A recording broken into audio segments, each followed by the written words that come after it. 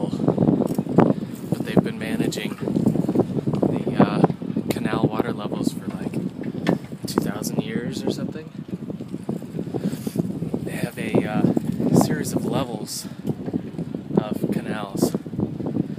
Everything kind of drains into the lowest level, which we're going towards, and then they get pumped up into successive higher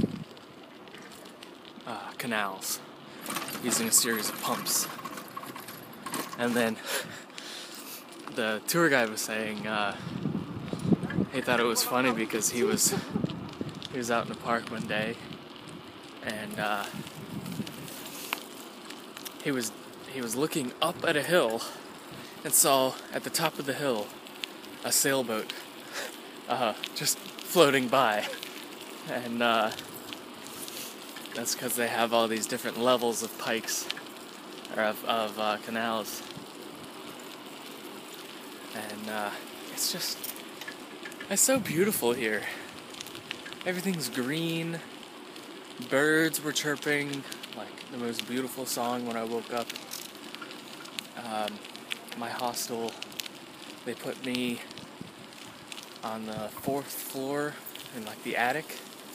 When I went up there, it was like really warm, so I asked to be moved down to something cooler because it was sweltering up there. There's no way I could have slept. Then they moved me next to a window on the 1st floor. Much better.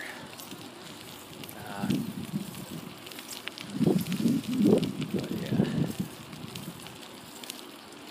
it's so nice here. You know, I was saying, I think in Dublin, let's see if I'm still recording. Yeah. In Dublin, I was thinking that the people there were young, but in fact here, oh, look at the heron.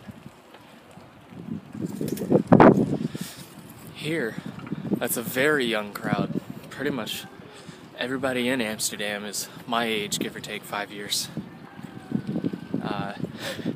Everybody's really laid back, really accepting of, you know, different